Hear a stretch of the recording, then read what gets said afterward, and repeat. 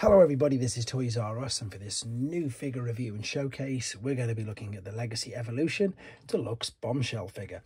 So with this video we're going to have a quick look at him in both of his modes, help you decide how you want to display him.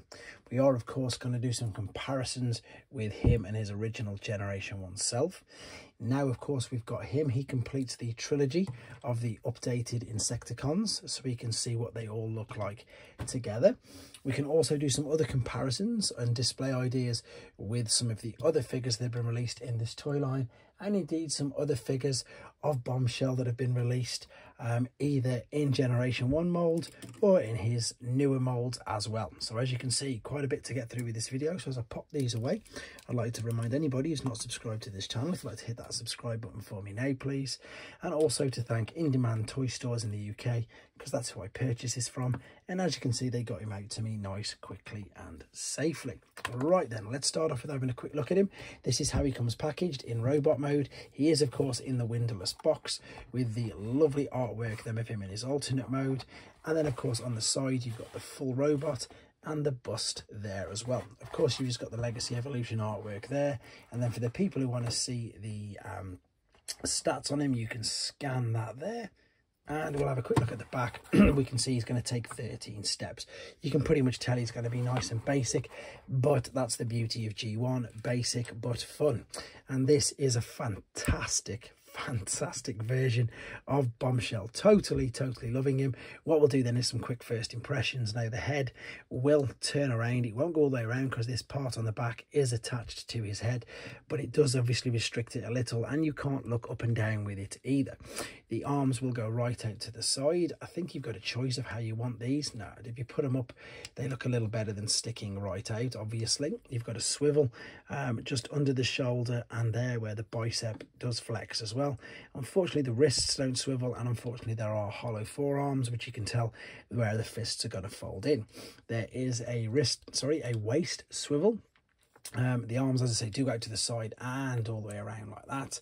The legs kick right up to 90 degrees and indeed all the way back. But the good thing about the legs is you can see they're pretty much all filled in. There's a teeny bit there, but it's not too bad, not really that noticeable. With regards to accessories, very quickly, there is these two parts which we can do an Evo fusion on the gun, I'll show you in a second, and they also double up as the insect legs, and there is just his standard blaster. So I think, as you can tell for first impressions, really liking the look of this guy. Let's have a look at him in his alternate mode, and then we'll come back later and see how his weapons and everything look as well. Okay, we're back, and as you can see he's in his alternate mode. Quick apologies for that, but the main reason is to keep the length of the video down, and the second, because it's a new figure, I don't want to spoil it for anybody who wants to experience it for themselves. However, he's not complete because what I've not done yet is attached to these two small guns, which again I mentioned in the first part. They double up as his feet in the insect mode, and of course they can be used as an Evo fusion gimmick in his robot, but that just completes the look there. This of course does have articulation, and I suppose you can say there's a bit of articulation in the feet, and you can already tell there's going to be some in the back legs, but to be honest, I've just knocked that out by accident. There's nothing else. It's just great. I know it's really basic, I know it's just a great big block, but it is just a fantastic homage to this. It really is. I mean, look at it. It's just exactly that. It's just an updated version, but of course a more cartoon accurate. So I'm wondering if we're going to get a different head for this, so we can of course have both types of heads, which we've got with kickback already.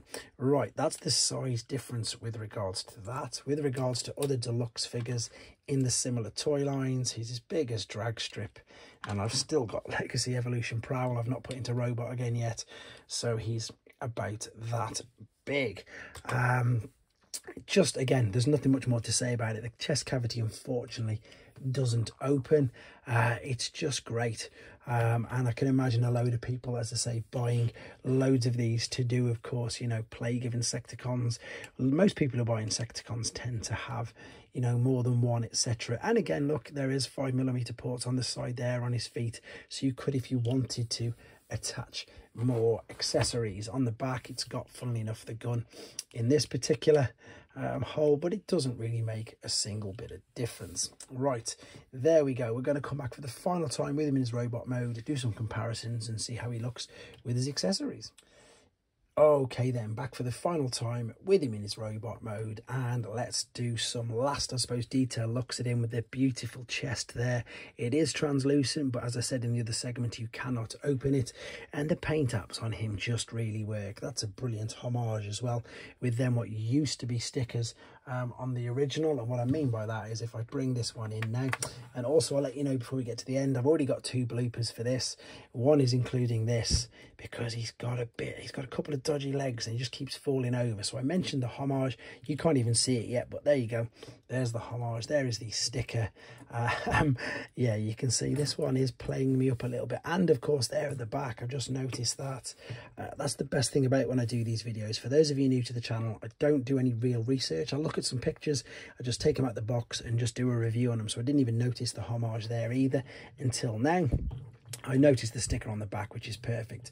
Of course, obviously you can see that there's no chrome on any of these, and I totally get that, but to be fair, this is his cartoon appearance. This was the toy, so this then leads me to believe or hope that we're going to get, you know, a head change like they did, exactly like they did with Kickback, to be honest. With regards to the weapon accessory, this is the newer one, and that is the original. So funnily enough, it's just a small shrunken down version of it, and it's, I suppose, you know, it's really good. You've probably heard people and collectors say it's so good to actually get a deluxe bombshell, because obviously we had another one, but he was smaller than the original. He wasn't really big at all, which is crazy. So it's really nice to get these in deluxe size. Now, what you can do with these weapons, I'm going to keep them there, might as well. You can either put them basically where they were as feet, so they will double up under like so. One thing I need to mention is these fists don't come, they look like they're a little curved in. If you push too hard, they just disconnect, as you've probably seen in the transformation process. So you can keep them there. You can turn them around to the back if you want to cover them up a little bit. But I think it's, you know, I was going to say it's clever. It is clever. It's a bit of fun as well. And that's the best thing about these figures. You can just take it and you can pop them either side of the gun like this, and it gives it a whole new dimension. And this is obviously what they're calling the Evo Fusion gimmick part, which you can see right there. And again, I do like it. I think it's fun, and it just means that you can have more fun with it. Exactly that. You can play around. You can still put another weapon in that hand if you wanted to.